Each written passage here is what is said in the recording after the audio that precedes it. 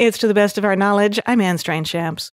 We all need a good fantasy world to retreat to sometimes, whether it's Hogwarts or Middle-earth, Westeros or Wakanda. But magical thinking can be dangerous too, and escapism isn't always innocent. So where and how do you draw the line between fantasy and reality? Here's producer Angelo Bautista. I learned how to use a VHS player when I was 4 years old.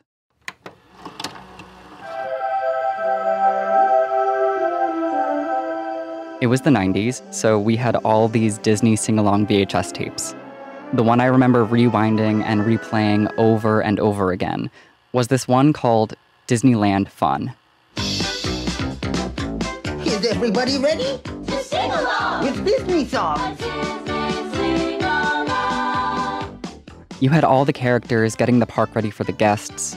You saw the iconic Main Street USA. I used to pretend that I was riding all the rides and roller coasters, and I used a pillow as a lap bar.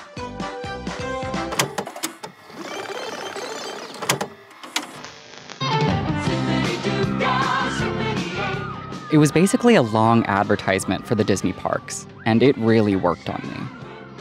Like any American kid would, I begged my parents to go to Disney. And as a child of immigrants, going to Disney is like part of achieving the American dream. We had to go. And when we finally went, it was life-changing for me. I know people say, don't take your young kids to Disney, they won't remember it anyway. Not me. Disney World sparked a lifelong obsession of roller coasters and theme parks.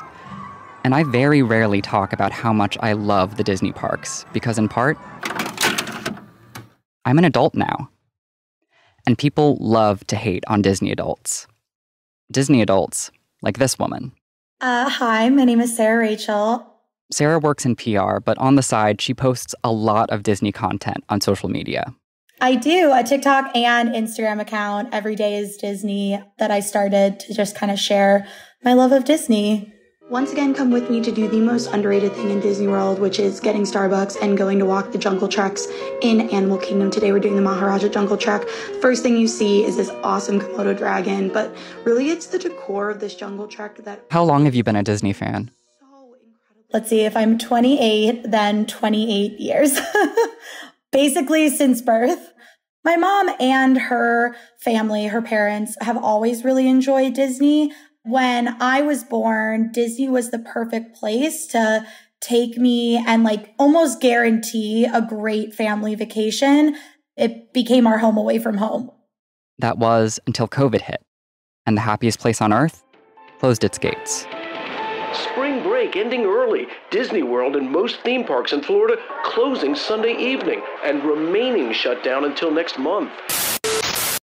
It wasn't until 2 years later that Sarah was finally able to come home. I knew going into this trip that character interactions were back. And when I found out, I cried because I knew I'd get to see Goofy again. On the first full day, we just booked it. It was about 95 degrees at 9 a.m. with 100% humidity. It was awful. I was dressed for the occasion. I thrifted a vintage Goofy Through the Years t-shirt, very hard to find, from the 90s. I had green shorts, green sunglasses. I had special handmade Goofy hat ears with his ears attached to it. So it was a whole thing. And I'm sure it looks ridiculous. So we see Pluto come out. He's taking photos in his little area, and Goofy still hasn't come out yet.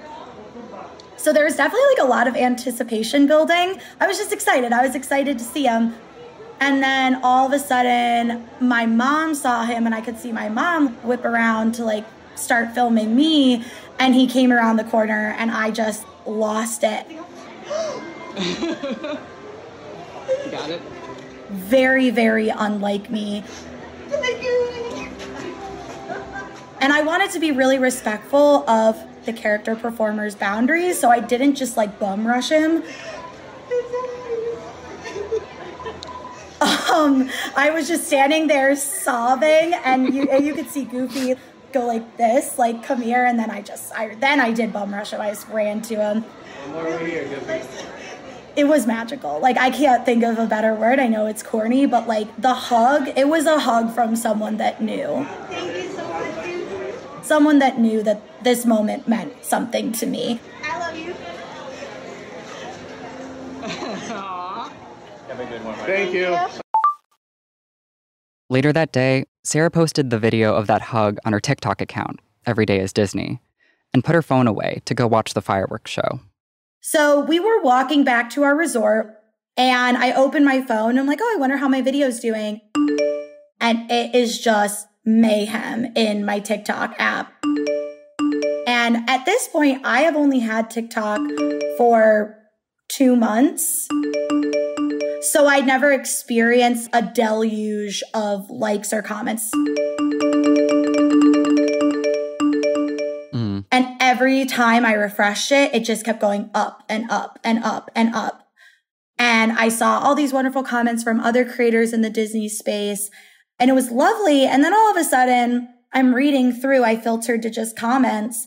And I am seeing horrible things I did not expect when I posted it. Disney adults are the worst. Please seek therapy. The way you're coping is unhealthy. And you're a grown age, really. Oh, Disney is for children. What are you doing? You shouldn't even be there. Why do you think people have such strong opinions about Disney adults? I have a lot of opinions on that. For like the few weeks where this kept, it wouldn't stop, I had a lot of time to think about it. I have a few reasons. I think one is that unhappy people want people to be as unhappy as they are. And typically, Disney adults, now there are some really annoying ones out there that's not who I group myself with. But for the most part, Disney adults stand for joy and happiness in the world. That's our brand. I mean, look at what the very name, Disney adult, look at Walt Disney World, look at Disney movies. They almost always have a happy ending, and that's the fairy tale life that we hold dear. At the end of the day, it's all about hope and happiness. So this is love. Sarah's case is not the only instance of people online going after adults who they think take their love of Disney too far. A quick Google search on Disney adults, and you'll find tons of articles and posts full of cringe, criticism, and cynicism. I think being cynical and defensive is a very, it's like a defense mechanism to stop them from actually like having feelings. And Disney is it seems like such a pure thing to like quite childish, I guess. And I can fly. This is Marianne Eloise. She's the author of Obsessive Intrusive Magical Thinking. Her book is filled with personal essays about her life with obsessions, from Medusa to Los Angeles to Disneyland. So this is love. You're someone who's very open about writing about being autistic, having ADHD, OCD, anxiety, Ehlers-Danlos syndrome. Disney seems like the last place you would ever want to be. Yeah, like it really does. Like it's like you say with EDS and stuff, if you're at Disney, you walk like 15 miles a day. It hurts. If it was anything else with like a similar level of engagement and sensory input and stuff, I would have the worst day of my life. Like I'd be so unhappy. I like Disney, but especially because I'm autistic as well, like a lot of stuff about it is really stressful. Like on the surface level, you have all of this noise and smell and chaos, people's kids, and like it's really, really unpleasant. And I found that once you're like looking for all these little details, understanding how things work, and you have a much more engaged and also a much more pleasant experience because it kind of drowns out all of that stuff, for me anyway. Obviously, as an autistic person, the fact that Disneyland isn't real and understanding like the mechanisms of it is what makes it so fun. Do you feel safe at Disney? I think so. Like America is a scary place to be. You know, it obviously is a bubble with this like extreme level of security, and so that you feel literally safe. They've really worked hard to construct keeping this really safe area, but I don't know. I think it's less about feeling safe and more about the fact that you have like this different kind of clock. You stop thinking in terms of like it's 1 o'clock, 2 o'clock. You're thinking like, oh, well, it's 90 minutes till I have this fast pass, and like this ride is 20 minutes, but this one's 40, and you're on like a completely different timeline to your actual life, which I find kind of fun. Right? Disney feels like, and it's been a while since I've been, but it really does feel like such a different place from the rest of, I guess, America. Which is weird because it's so American. It is so American. It's like aggressively American. Yeah. It's a very aggressively American fantasy world, and yet it makes so much sense when you're in it. Yeah. That this would be here and have its roots in America first. Kind of a uniquely American experience. The world is a carousel of color. And we have one man to thank for all of this. The original Disney adult himself, Walt Disney. Disneyland is dedicated to the ideals, the dreams, and the hard facts that have created America, with the hope that it will be a source of joy and inspiration to all the world. What are your thoughts on the man as a person? Well, there's obviously a lot of opinions about Walt Disney. I don't want to say I ignore some of the controversial stuff, because obviously I don't. But to have someone who came from absolutely nothing, an abusive father who drew a cartoon and turned it into an empire, he would bet everything and sometimes he would lose. But when he won so big. But the thing I love most about him is how important his family was to him. And that's the whole reason Disneyland and Disney World even exist. Back then, carnies and traveling carnivals, that was a big thing. And there were certain parts that were really dangerous. But when that became so successful, he even said, like, I don't like the fact that you step outside of Disneyland, and it's exactly what I was trying to avoid. I started with many ideas, threw them away, started all over again, and eventually it evolved into what you see today as Disneyland. But it all started from a daddy with two daughters wondering where he could take them, where he could have a little fun with them too.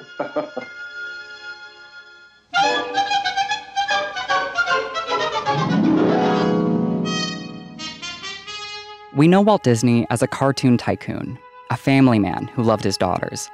He was a bold innovator with a meticulous eye and a penchant for perfection, an embodiment of the American dream.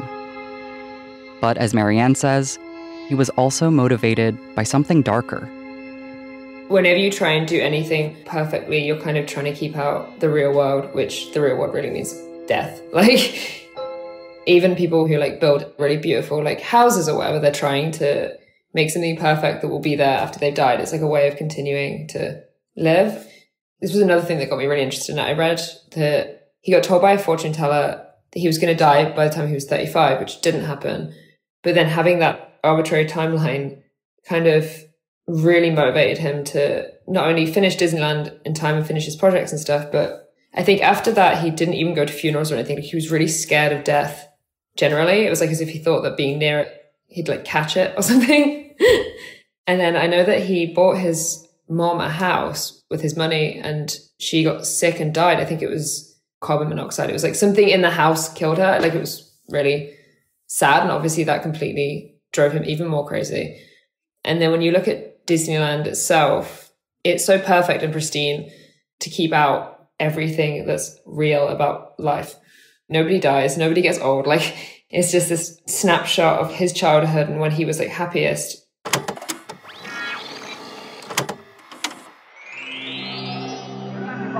Boy, this place is creepy. Yeah. I wonder what weird things happen here at night. For Walt, creating the ultimate fantasy meant keeping out the ultimate reality. A harsh reality that we all must face. When the crypt doors creak and the tombstones quake, spooks come. There was one part of that Disney sing-along VHS I would always skip, and it was the scene with the Haunted Mansion. Vocalize. Grim grin and ghosts come out to socialize. There were all of these Disney villains skulking around the grounds, and I would hide under the covers because my 4-year-old brain believed these ghosts and ghouls were real. This part of Disneyland never really made sense to me. But for Marianne, it's her favorite part of Disney. and it explains so much about Walt's obsession with death. Can you talk about the Haunted Mansion? Can I? Like, way too much. Please do. Yeah, I'm glad, like, to me, it makes perfect sense. But obviously, to anyone, it looks like such a massive departure for Disneyland because it's genuinely quite scary. So the Haunted Mansion is the last ride that Walt started working on before he died. He wanted to do it. He really loved this idea of it, like a perfect house, which again, it's not great because it's like a plantation style house in New Orleans Square. Like, I see the problem with the columns and the facade, and the inside is really decrepit and scary and full of death and ghosts. He was working on it for a long time. Like, I remember he went to Europe, which was a big inspiration for the castle and stuff, like German castles. And then people were like, what are you working on? He's like, well, I have this big empty haunted house and I'm just going around Europe looking for ghosts to fill it with. You're going to meet the ghosts. This is a little scale model now that of the Disneyland area. You've seen this many times, but we haven't got the ghosts in there yet. But we're out collecting the ghosts. Walt died of lung cancer in 1966, 3 years before his House of Illusions became a reality. Perhaps this was Walt Disney's way of embracing that fear of death, to contain the specter that haunted him. Time to be turning around. If only you could. Walt Disney's embrace of death isn't just found in the Haunted Mansion. Death is really all around you in Disney. How come you aren't laughing? It was designed that way. There are actually a lot of Disney rides that have been very traumatizing and very scary. The thing that made me say, oh, I love Disney, was actually going and riding Splash Mountain for the first time. Oh. And that ride is so scary. I have such vivid memories of being on the uphill towards the very end, and then those vultures looking at you. So bad. And I thought I was really gonna die. And then you go down, and there's that briar patch, and you think you're really gonna die. And then you don't. That was the most amazing experience to me as a kid. So, you're looking for a laughing place, eh? We'll show you a laughing place. Yeah, you just get absolutely soaked. You don't die. Maybe they said it in like the Imagineering story, but they said, you know, the thrill about Disneyland, especially like rides, is obviously like bringing you close to death, or what you feel as death, and then pulling you back from it. And you really feel like you survived something. It's these moments, for me at least, that remind me of how alive I am. To fear death is to be human, after all. And a bit of fantasy goes a long way to help soften that reality. Last week, I got to hug Goofy again for the first time since 2019. I saw Goofy turn the corner and, honestly, to a surprise to myself, broke down in tears. Why? Because Goofy was my late papa, aka my grandfather's favorite character. And while it might sound ridiculous, hugging Goofy, to me, is as close as I'll ever get to be able to hug my grandfather again. A little bit of a stretch? Maybe. But when you lose someone who's your best friend and someone you love, I guess you'll take what you can get, won't you? There is something to be said about this one man's effort to create a perfect fantasy that shuts out all of the bad. To do something with such innocent, earnest, honest intentions is also something that I see in Disney adults. And yet we admire the man for what he's created, but we don't like the fans for being fans of what he created, right? No, it's an interesting way to put it. People on the outside looking in kind of go like, oh, it's a bunch of fantasy-obsessed, adult-minded Disney adults who can't look beyond Disney and see the real world. No, I do see the real world, which is why in my free time, I like to spend some of that time in the fantasy. I think everyone has ways of softening their reality and the things they find difficult, and some people drink a lot, and some people take drugs, and some people don't talk about their problems. And is it really that bad to like go to Disneyland. Like, it's pretty healthy as far as escapism goes, I feel. I do feel that fantasy, in some way or another, is still alive for most people. Because if we don't allow fantasy to be part of our lives, then what kind of life are we even living? And for all of you wonderful, wonderful people who have jumped into the comments with supportive words and even defended me against these bullies, you all embody Walt's vision for Disney, and it's that spirit I want to remind people of with the words Walt himself used to dedicate his first park, Disneyland. To all that come to this happy place, welcome. Disneyland is your land. Here, age relives fond memories of the past, and here youth can savor the challenge and promise of the future. Disneyland is dedicated to the ideals, the dreams, and the hard facts that have created America, with hope that it will be a source of joy and inspiration to all the world. All the world. Disney adults included.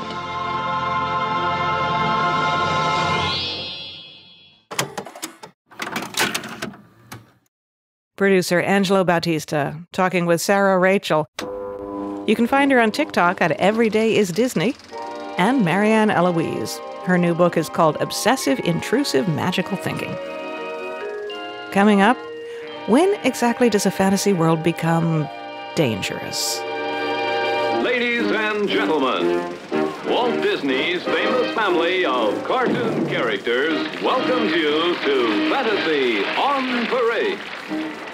It's mostly not about whether Disneyland is good or bad. It's about who we're going to elect to be our representatives and leaders and presidents. And as Daniel Patrick Moynihan famously said 30-odd years ago, everybody is entitled to his own opinion, but now people believe they're entitled to their own facts. And they're not. Kurt Andersen on what happens to cultures that get fantasy and reality mixed up. Next. I'm Anne Strange-Champs. It's to the best of our knowledge. From Wisconsin Public Radio and PRX. In 2017, shortly after Donald Trump was elected president, the cultural critic Kurt Andersen wrote a book called Fantasyland: How America Went Haywire. It's a 500-year history of American wish fulfillment, the story of how magical thinkers and true believers, from the Pilgrims to Walt Disney, built a country whose national character is founded in make-believe. Steve Paulson checked in with Andersen to get his take on how America went from Disneyland to Donald Trump. One of Walt Disney's desires and intentions was to sort of meet the expanding, booming, giant American middle class where it was in the 1950s. Carnivals and amusement parks and the rest had tended toward the skeevy and ramshackle. And he thought, okay, it's time to make it respectable for respectable Americans, was his brilliant market insight, and really making it, moreover, a place where people could truly immerse in fantasy in a way that they really hadn't been provided up until that moment. At night, Las Vegas is the gay white way of the West. Multicolored signs of the downtown clubs tell you that it's fun time at the entertainment capital of the world. Now, one thing that you point out in your book, Fantasyland, is that Disneyland was created right around the same time as modern Las Vegas, which was kind of the naughty version of this mid-century fantasy world. If Disneyland was the American Eden, then Vegas was the sinful version, but it was all still safe and very accessible to the American consumer. Safe-ish. Yes, it's true. And of course, Disney was the work of one hand, really, Walt Disney, whereas Las Vegas was the work of many hands, as well as being naughty and racy and sexualized and for grown-ups only and all that. But yes, and I don't think it's a coincidence that they emerged simultaneously. It almost seems like both Disneyland and Vegas were kind of tapping into some religious archetypes. I mean, Disneyland, the paradise on earth, at least for some people, and Vegas being hell where you'd also have a lot of fun. Yeah, I don't know if Disney sold, or if Vegas rather sold the nightmare of hellishness, but no, I mean, of course, America from the get-go, and I call Fantasyland a 500-year history, was, among other things, a religious conception of people seeking to practice their various eccentric, unorthodox, extreme religions. And so that was a deep part of the American DNA. I'm really interested to hear you say that this whole Fantasyland, in your version of this history, goes back 500 years. I mean, it's kind of a story of American religious history. You're saying this goes back, what, to the Puritans? Yeah, well, and indeed to Protestantism. That's the 500 years. Now, yes, to the Puritans and to the idea of Protestantism when it began, which was to say, I can find my own truth, my own religious truth. It's in the Bible. I don't need a priest to tell me what to believe. I don't need a Vatican. I don't need a hierarchy. My little church, myself with my Bible, because you know what? I can read now, and Bibles are being printed suddenly. So yes, this anti-establishment individualism, which was at the heart and core of Puritanism and American Protestantism, became at the heart and core of the American idea, whether you were a practicing believer or not. Of course, there's this long-running debate about American exceptionalism, whether the U.S. actually is different from other countries. And it sounds like you're saying that, yes, and maybe it's particularly this fantasy mindset of creating your own truth. Well, I think in what we now call and is the developed world, I think we are outliers. Again, not unique. You can find versions of this all over the place.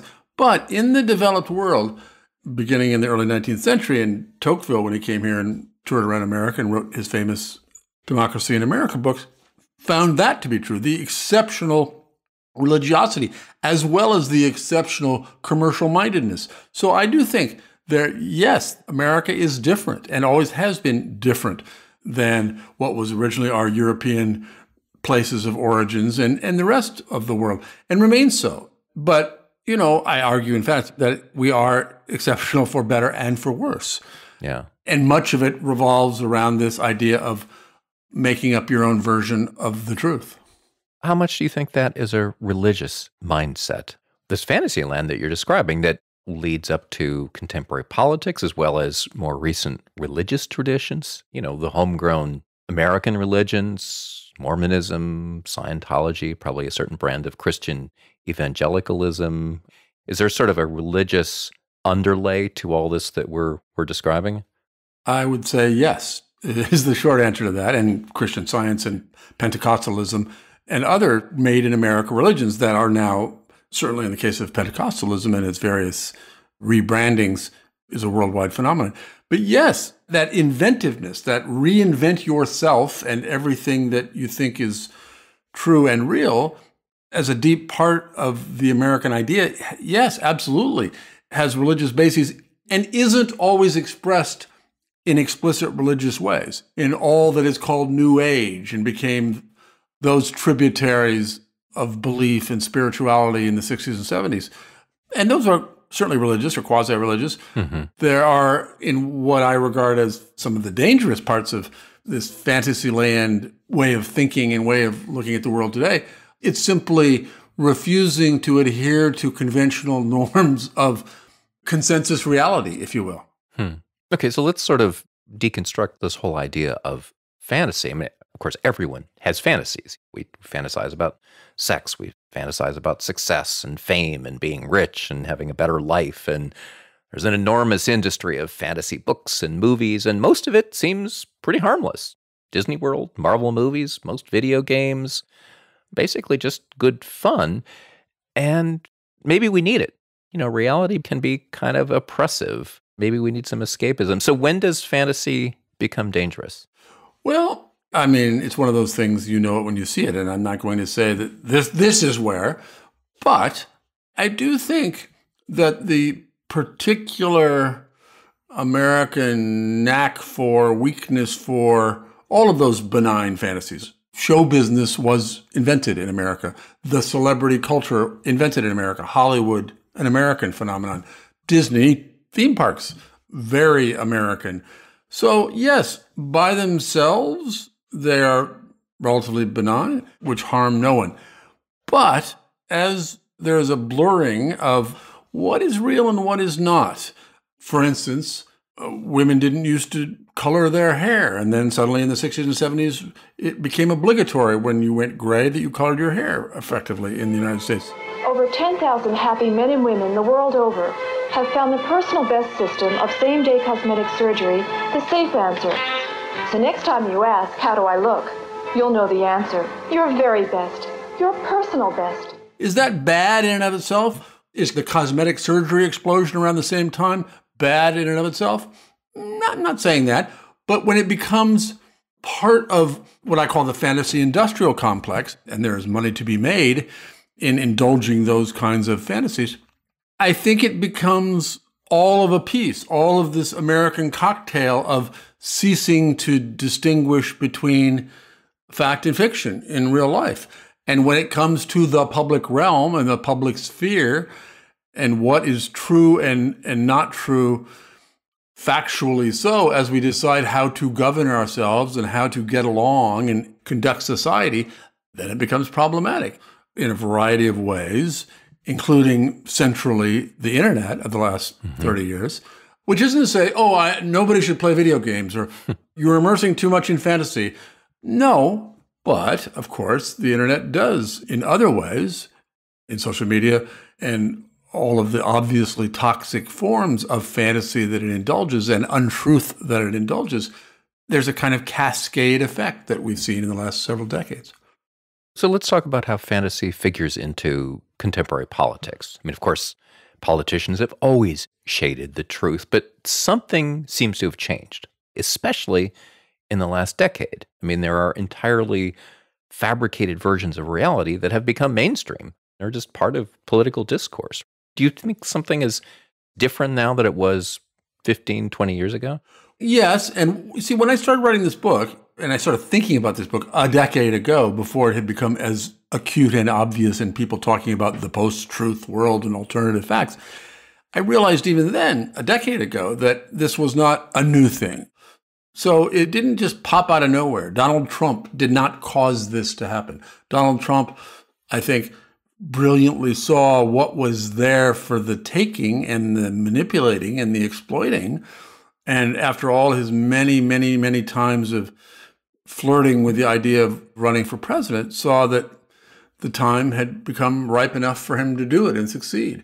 So, yeah, something has changed. And I think absent the internet, it wouldn't have happened. But interesting. That's an alternate history that isn't the one in which we live. Well, you have this chilling quote from Karl Rove, the old master Republican strategist, who said, I think it was about 20 years ago, that people who live in, quote, the reality-based community need to understand that's not the way the world really works anymore. I mean, wow. What did he mean by that? Well, he was using it ironically, and they were on a roll, right? He and they, the establishment Republicans at the time, he worked for George W. Bush, of course, were feeling as though that they had cracked the code to understand that they could create a reality that may not conform to the facts, as the academy, as the media, as the reality-based community, as he disparagingly, joshingly said to this reporter 20 years ago, understood it to be. And understood that instead of just, as you say, shading the truth, hyperbole here and there, which politicians and sellers of all things have always done everywhere, could actually go a step or two or 10 further. And that's what he meant. So do you think that was because the internet had come onto the scene? And I'm still trying to figure out why that became a viable political strategy when it seemed like 20 years before that, people would have been, I think, laughed at if they just sort of tried to create this whole alternative fact kind of politics. Again, it's not just the internet, but the anti-establishment feeling and cultural explosion of the late 1960s and 70s was a huge part of it. And of course, as I'm saying, that comes from a long line of American anti-establishmentism. And these establishments, however, kept the lid on and were still in charge culturally, intellectually, politically, in religions after the 60s and 70s, when those establishment gatekeepers were challenged to an extreme more and more, and a kind of small d democratic cultural idea took hold. The mainstream is bad, the establishment's bad in every way.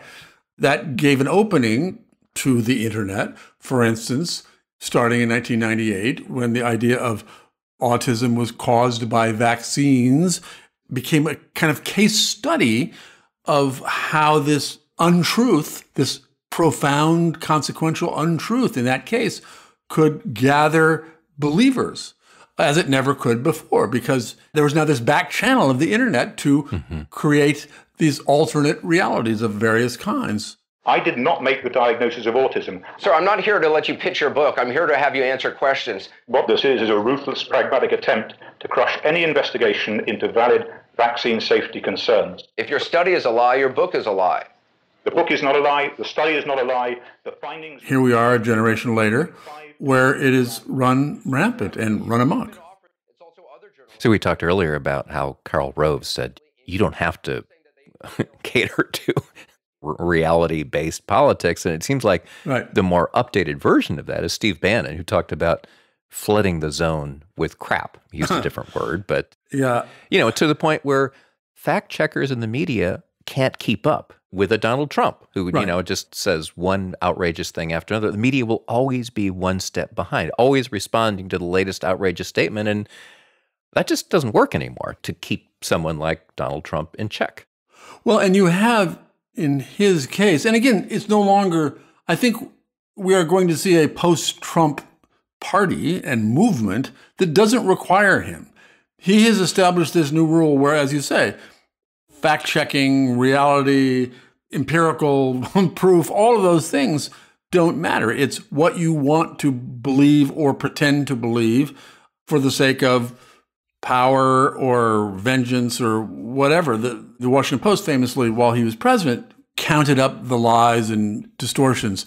Well, it's almost irrelevant at a certain point, except, of course, it's a shocking number. But that's almost as if those counters and the media are living in this old time where a gaffe here or there, or a misstatement or a lie, would knock a politician out of the box. Well, we are living, at least on one side of our politics, where that is no longer true, because all that matters is maintaining power at any cost. And it's not a matter of winning a debate or proving that what you are claiming is based on facts.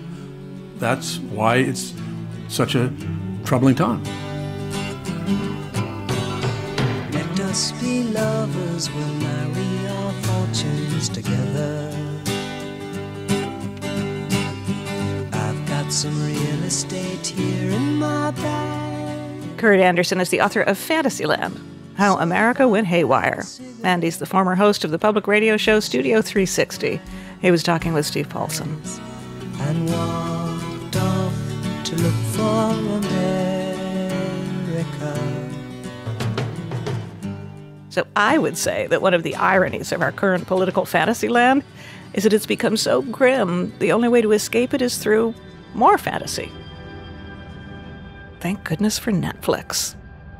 When the waking world leaves you wanting and weary, sleep brings you here, my realm.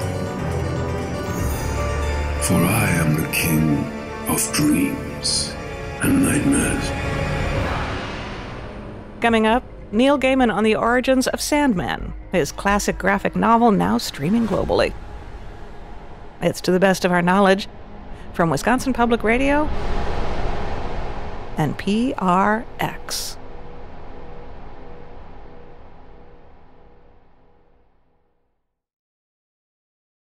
Neil Gaiman's classic graphic novel Sandman is streaming on Netflix now, enthralling a whole new global audience with the adventures of characters like Dream, Death, and Delirium. It's the latest in a long line of famous Gaiman fantasy novels adapted to the screen. They include Stardust, American Gods, and Coraline. So this seemed like a good time to revisit a story from our archives, Steve Paulson's 2003 trip to Gaiman's home at the time, in a nameless small town in western Wisconsin.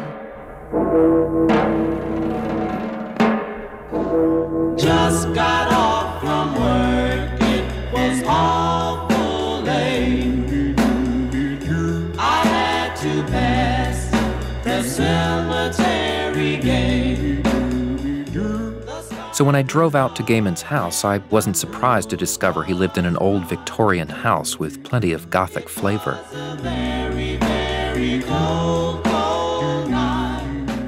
Actually, for the first 4 years of living here, every Halloween night, we would stock up with candy. And every November the 1st, we'd have to eat it. Because nobody would ever come up that drive. It was just a bit too scary. These are from the Disturbing Bunny of the Month Club. This one, which is a Siamese twins bunny. The two-headed bunny. It's a two-headed bunny, and it was one of the very few that my wife finds my Disturbing Bunny of the Month Club incredibly disturbing. And when this one arrived, she looked at it and she said, well, that one's nice. It's got two heads, but it's quite sweet. And then my daughter Maddie looked up with an enormous grin on her face and she said, yes, Mummy, and look, one of the heads is dead. And this one here is my favorite of all of the disturbing bunnies. Has one huge, rather human-looking eye. But it's the fact that you can actually pull out the eye and it goes back in again, which is somehow even more disturbing. Neil Gaiman's penchant for black humor pops up throughout his books. You can see it in the graphic novels that first made his name, the Sandman fantasy series. It started back in the late 80s when DC Comics asked him to write a monthly comic book. Gaiman says he wanted the story to have a big enough scope so that he could go anywhere with it.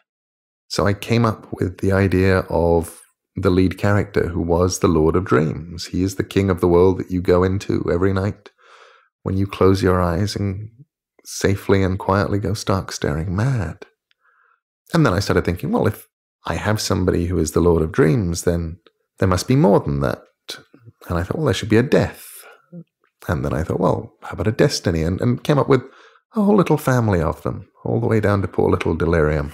But the thing that's so striking about some of those characters, Death, for instance, is not at all how I would imagine Death. Death is a rather fetching woman. Yes, she's very nice. She looks about 16 or 17 and is very, very cheerful and sensible. I thought, Death must be a really interesting job, being Death. I thought, because it gets you out of the house. It's really not a job for somebody who doesn't like people. Because you're going to meet everybody as they die. Now, I read somewhere that you wanted your woman of death to be someone people would want to fall in love with. Oh, definitely. I mean, that was taken from, I think, the Kabbalah. I heard once an old myth that the angel of death is so beautiful. When you see the angel of death, you fall in love so hard that your soul is sucked out through your eyes and goes off with the angel. And I thought, what a lovely image, the idea of death as love. You have all kinds of strange twists and turns in the storyline in Sandman. There's a convention of, I guess you might call them geeks, who meet in the Midwest, and it turns out they're serial killers. Yes. There's Lucifer, who gets bored and moves out and gives the keys to hell over to the Lord of Dreams. That came from a wonderful quote that I ran into from a 19th century French cleric called the Abbé Meunier, who once announced that he believed in hell because it was church doctrine, but he was not required to believe there was anybody down there. And I always loved the idea of an empty hell. And the serial killer convention. It began from 2 or 3 different places, one of which was, the year was 1988. It hadn't arrived yet, but I could see the sort of weird cult of the serial killer, romance of the serial killer, as something that was on the cultural horizon, and I really wasn't comfortable with it. This was the era of Hannibal Lecter. It was very much. The era of Hannibal Lecter was just on its way. You read about the Ed Geins or the Dharmas or any of these people, and they are sad, screwed up people who kill people. It's like nursery teachers used to tell me. They'd say, that's not clever, it's not funny, and nobody's the slightest bit impressed. So I wanted to do a story about that, and I loved the idea that, having gone to a number of conventions of different kinds, I realized that all conventions seem to be about people who can go off for a weekend together and be special.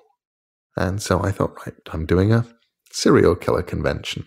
And they have panel discussions on women and serial killing and things like that. And they have a disco on the Saturday night. And I'm sure they have an awards ceremony, but we never got to that.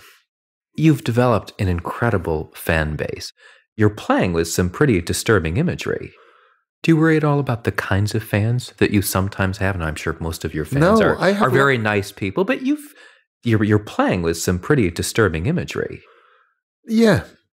What is really peculiar about my fans is how nice they are.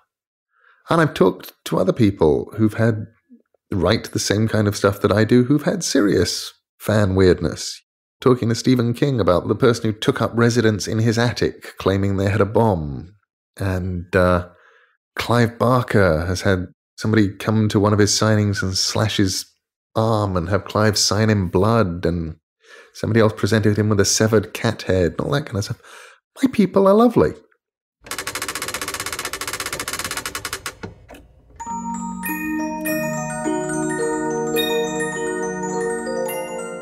It seems that just about any strange story will grab Gaiman's attention. But if you want to know where his imaginative world comes from, you might start with his children's books. Coraline is one of the spookiest kids' books I've ever read. We should talk some about the story of Coraline. It's the story of this girl who has moved into a new house, and she's exploring the house, and she discovers a door that leads somewhere. And could you read the passage where she first makes this discovery? Now, it's worth bearing in mind, before I start, that one door opens onto a brick wall. And this is what happens when Coraline opens the door and it doesn't open onto a brick wall.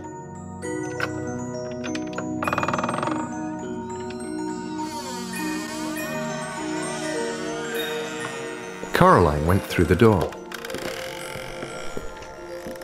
She wondered what the empty flat would be like, if that was where the corridor led.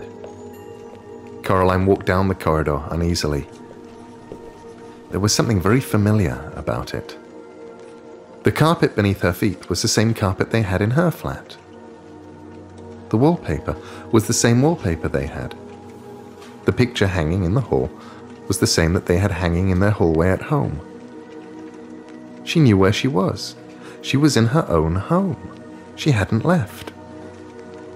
She shook her head, confused. She stared at the picture hanging on the wall. No, it wasn't exactly the same. The picture they had in their own hallway showed a boy in old-fashioned clothes staring at some bubbles. Coraline stared at his eyes, trying to figure out what exactly was different. She almost had it when somebody said, "Coraline." It sounded like her mother. Coraline went into the kitchen where the voice had come from. A woman stood in the kitchen with her back to Coraline. She looked a little like Caroline's mother, only her skin was white as paper. Only she was taller and thinner. Only her fingers were too long and they never stopped moving, and her dark red fingernails were curved and sharp. "Coraline," the woman said, "is that you?" And then she turned around. Her eyes were big black buttons. "Lunchtime, Coraline," said the woman. "Who are you?" asked Coraline. "I'm your other mother," said the woman.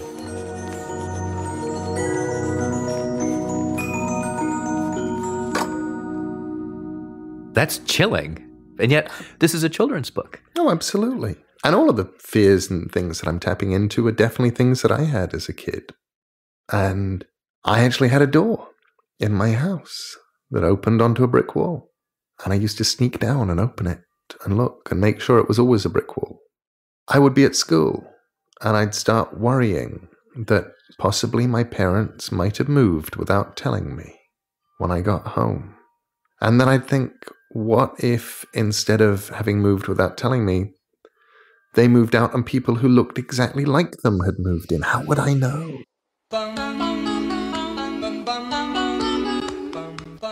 Neil Gaiman, transmuting fear into fantasy for more than 30 years. That's an interview from our archives. Steve Paulson's 2003 visit to Gaiman's home at the time in a seemingly ordinary town in western Wisconsin. And that's it for our show today. I wish you dreams filled with flights of fantasy and politics fueled by cold, hard facts.